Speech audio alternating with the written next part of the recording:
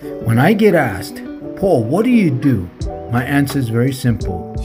I solve sales problems, period. The objection, not interested in paying a commission. How many times do you hear that? Oh, everybody says that. I told the guy today, I said, I'll tell you what, you're not going to pay a commission, but you're going to pay me 20% in the deal. Fair enough? Right. He goes, why am I going to pay you? You just take it away. That That's away. called a takeaway, right? Yeah. Okay. Yeah. You don't want to pay 6%, then you pay me 20%. Right. Well, I don't want to pay you 20%. I said, then you pay my 87%. Right. You see what I'm saying? So now, here's how you say and you do the rebuttals is very important. Because you got to feel and understand the attitude of the for sale by owner or the prospect. Because if they're hard asses and they're coming at you, you have to be more finesse. Okay. Right? If they're soft, sometimes you gotta be a little hard because sometimes they don't want to walk with you. Right. Does that make sense? So yeah. what I do in this one is, let me ask you, Mr. For Sale by Owner, do you believe you are valuable to people in your profession? Think about that question. So let's say you're the prospect. Okay. You tell me you're not interested in paying me a commission.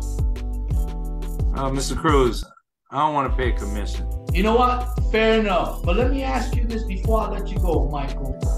Okay. Do you believe you're valuable to the people that you work for or the people that you work with? Of course I do. Let me ask you this. Does anybody that works for you, do you consider them valuable? Yeah. And you pay them, right?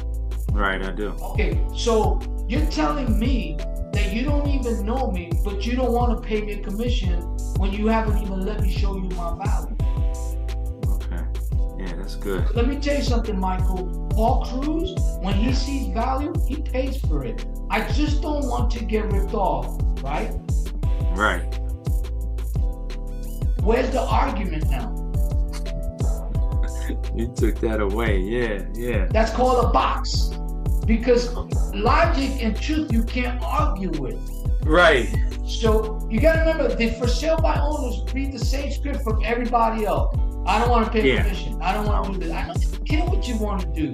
So why do you say that technique is called a box? Explain that. Because a box means every time you ask a prospect a question and you get an answer, it's like building a tent. You put one down. Right. One down. So you start to box them in. Right? Okay. Boom. Till you get to the close. So every question that they answer, you're diffusing it. You're getting them to say yes to you. So when it's time to get the order, they're used to saying yes. All right. Okay? Now the box means I'm starting to box them in where they're not going to be able to get out, where they're going to have to give me the listing. They're going to have to buy and hire me for my services. Does that make sense? Now, there's strategic ways of doing it, and I do that with everyone. I did that with you. I did that with everyone. There's nothing wrong with that. It's just, if you believe you have something of value, you need to have these, they need to own it. Well, if you believe in it, you got to get them to own it, then you got to produce results for them. Right. So you're always starting to box in till you get to the end. And the end is this. Do you like the idea? Does the idea make sense? Do you see the value I'm offering you? That's the end of the story. Okay.